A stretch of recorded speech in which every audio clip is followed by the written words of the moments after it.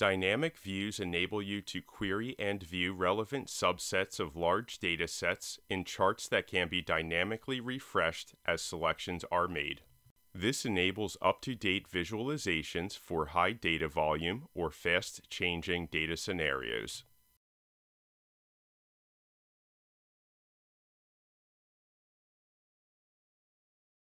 Dynamic views enable you to connect a base app to another app.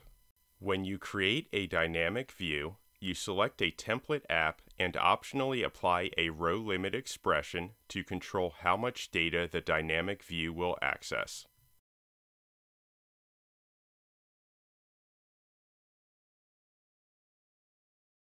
Once the dynamic view is created, you can then add master visualizations from the template app to your sheets. This enables app creators to use master visualizations from the template app as dynamic charts in other apps. Dynamic views are made from three main components. Dynamic views, a mechanism added to base apps that connect to template apps and enable app creators to add master visualizations from the template app to the base app. Dynamic view template apps, a Qlik Sense app containing connections to data sources such as cloud databases. Dynamic charts, master visualizations in the dynamic view template app that can be added to base apps and that can be manually refreshed by users. In this example, we have an app where we want to include a dynamic view from a template app. So first, we are going to create a template app. This is an app that will supply our dynamic view with data and master visualizations. In this example, we are going to use the script from a template app that we have here.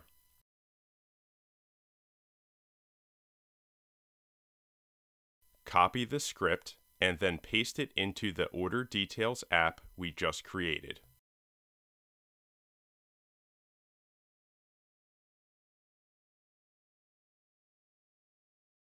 Dynamic view templates can use a load script that contains data binding expressions. This is used to formulate queries on the data sources based on selections made in the base app. Binding expressions are usually created by users with experience writing Qlik Sense load scripts. The dynamic view script contains several different sections to generate the where clause. In this example, we have three subroutines that will not require changing. The first subroutine specifies the dimensional values that are passed dynamically from the app into the detailed dynamic view source app via an inline load. The next subroutine dynamically constructs an inline load statement that contains all of the data items selected and associated from the base app passed into the dynamic view source app. The final subroutine in the process constructs the where_part variable that populates the where clause executed on the fact table select statement.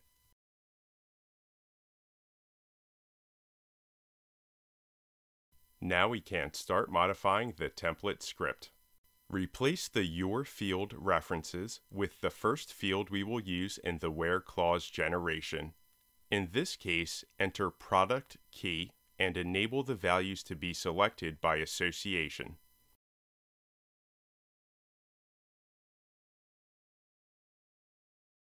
Create a new field reference that will also be used in the where clause generation. In this case, enter customer key. Change the your field reference to product key and add customer key.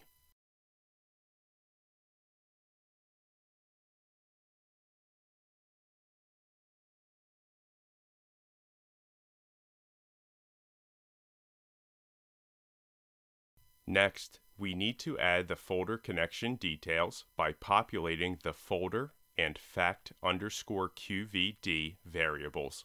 Add the folder connection details and the QVD file internet_sales_fact.qvd. Then add the load script for the internet_sales_fact fact.qvd file. Change the from clause to use the fact_qvd variable and add the where_part variable to the end of the script. Next, insert the script for customers' products, product subcategory, and geography.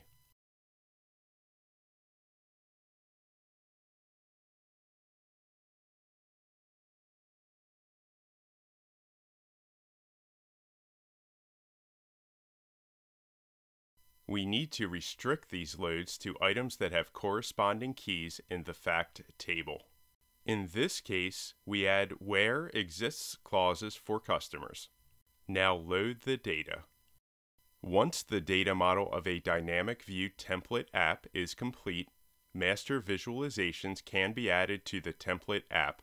These master visualizations can then be accessed through dynamic views and added as dynamic charts in other apps. First, we are going to add a table chart containing the following dimensions: sales order number, sales order line number, and order date, and as measures, the sales amount, the order quantity, and the tax amount.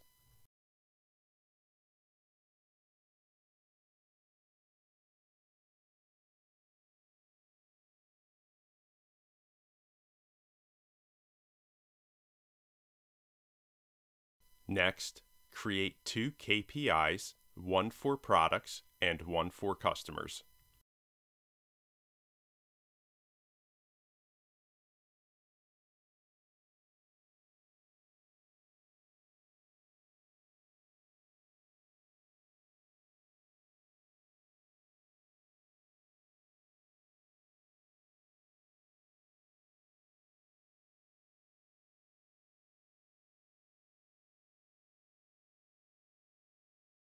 Add all the visualizations you created to the master items.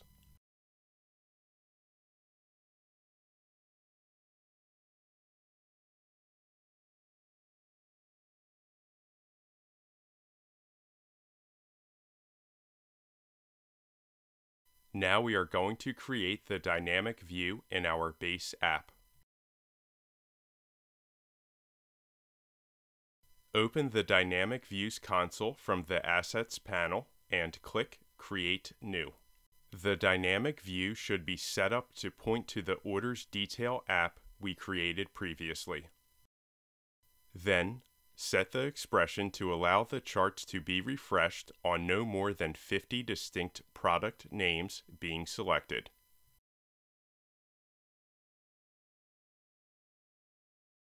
Now you can add dynamic charts to the sheet.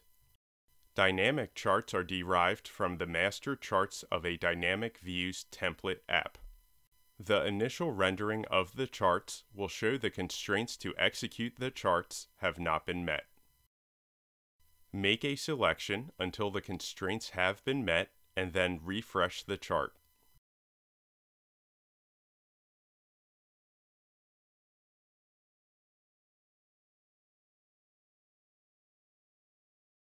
And here you have the dynamic view that now shows the selected data.